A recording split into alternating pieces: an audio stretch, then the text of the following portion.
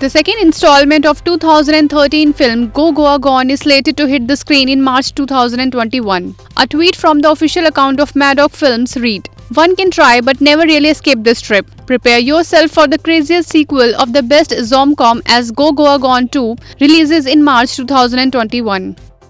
It's been quite a journey from 2013 and I am excited we are back again with this crazy ride.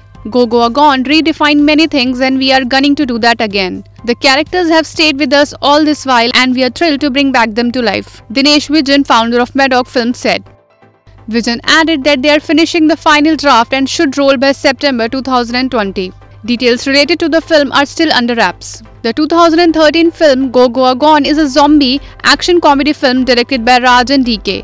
The film featured Saif Ali Khan, Kunal Khemu, Veer Das, Pooja Gupta and Anand Tiwari.